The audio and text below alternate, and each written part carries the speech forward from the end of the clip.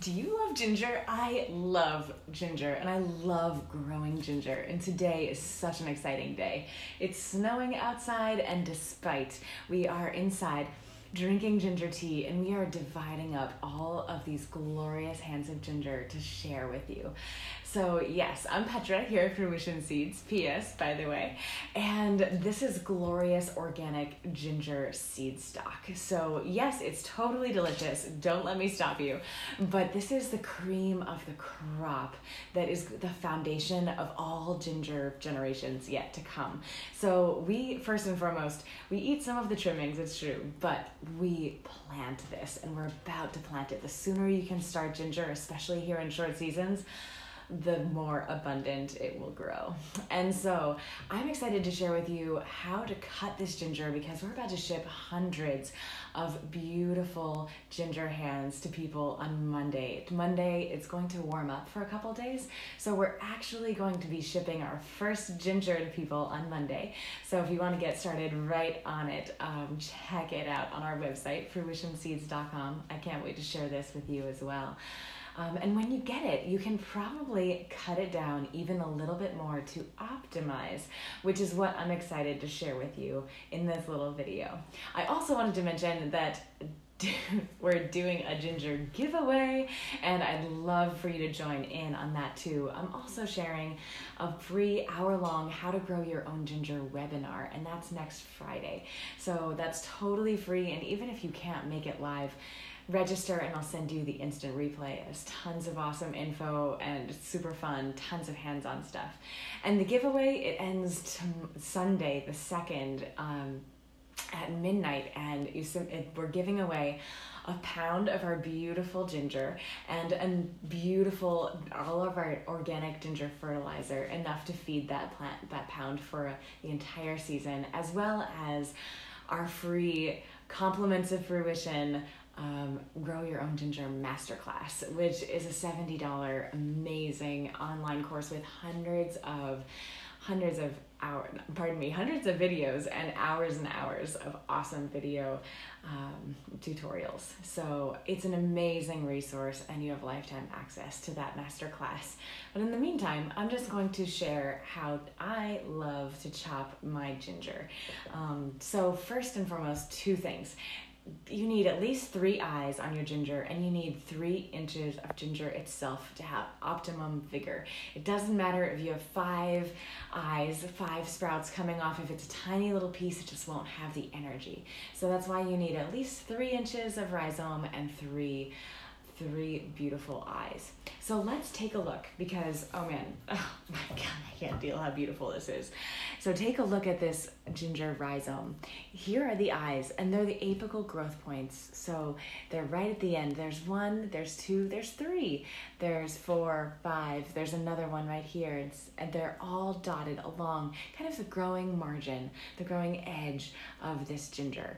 So for example, this lovely little nubbin, there's 1, 2, 3, there's 4 right on her, but she's almost as big as she's just a little bit larger than my thumb, and my thumb, I'm 5'4", so I'm thoroughly average.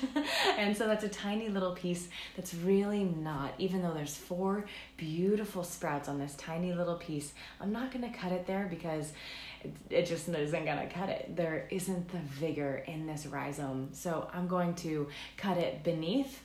I will always have more eyes, and so that I can have more of the actual rhizome, rather than having less eyes and a smaller than good amount of rhizome. So I take a nice sharp knife. Sharp knife is crucial.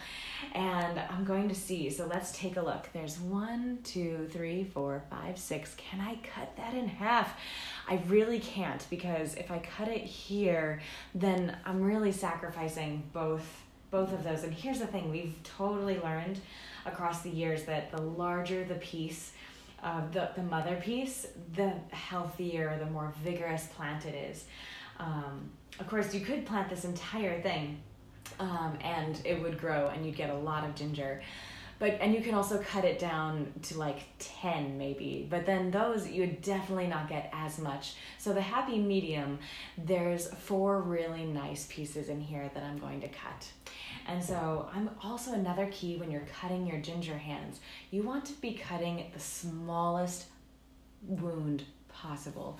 And so, for example, take a look at this neck right here. I'm going to be making this incision right along that thin, narrow neck point, rather than say, I could get 1, 2, 3 sprouts here, but then I would have to cut this piece right down the middle, and that's a big wound.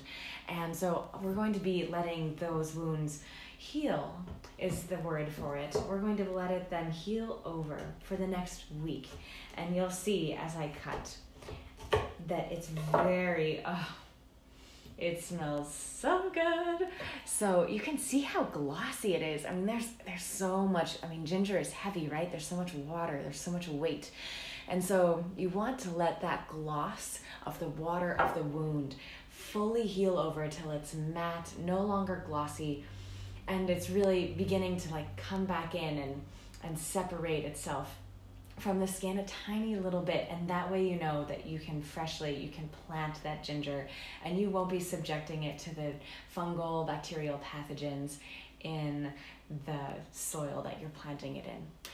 So friends, there is so much more to share, and I hope that you'll join me, because I'll be dividing tons of these rhizomes and talking about so much more, doing a live demonstration of planting. You'll get to look at our lovely little seedlings as they grow, and talking about cultivation and feeding them throughout the summer, all the details you need to set yourself up for success for growing ginger this season. It's really fun. It's far from foolproof, and we've learned a ton here at Fruition Seeds across the years. So I'm really excited to share with you everything that we've learned. We have an awesome blog about it, and this webinar is going to be amazing. Definitely join us. It's this next Friday, February 2nd, and even if you can't make it live, just register and you'll automatically get sent the email that is the instant replay. So sharing what we love with people we love is kind of why we do what we do, and we love ginger, and we love you too. So I hope that you enjoy this beautiful weekend, and even though the snow is falling, there is so much spring. The buds of our lilacs are starting to get large. What? But yes, inside you can totally be growing ginger, and I'm so honored to share our ginger, our knowledge, our passion, our love, a life with you.